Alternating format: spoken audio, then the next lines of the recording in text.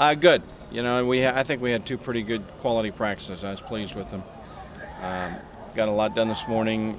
Kind of finished installation for the most part, and you know, when we go two-a-days, we try to go in shorts and helmets in the evening, and so that puts us in working on passing situations. So we worked hard on some third downs and red zone and Mayday backed up and things like that. So good situational work and two good workouts.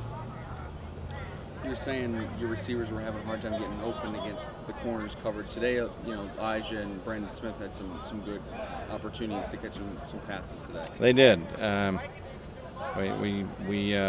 Good to see. The receivers did not have a good morning at all. They were disappointing catching the football, but they come back tonight, made up for it, and got open, ran some good routes. Quarterbacks got it to them, protection held up, and the receivers did their job, and that was nice to see. Hard to get open on Mims and Mager. They've both had a good camp. What have you seen from Fred Nixon, because he was commentating pretty much all the second string snaps? What have you seen from him that have separated him from kind of a deep quarterback position? Well, Fred's not the clear-cut number 2 yet, but he's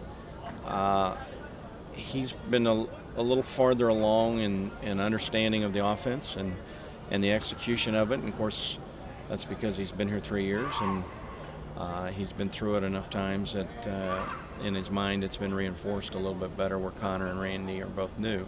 Connor and Randy are going to get better with every practice, and Connor's taken some nice steps in the last day or two, which has been good. But Fred Fred didn't have a good morning this morning, but for the most part, this was the first day that he was a little off in his game, and he's been fairly consistent, and he understands the offense as good as anybody but maybe Tyler at this point.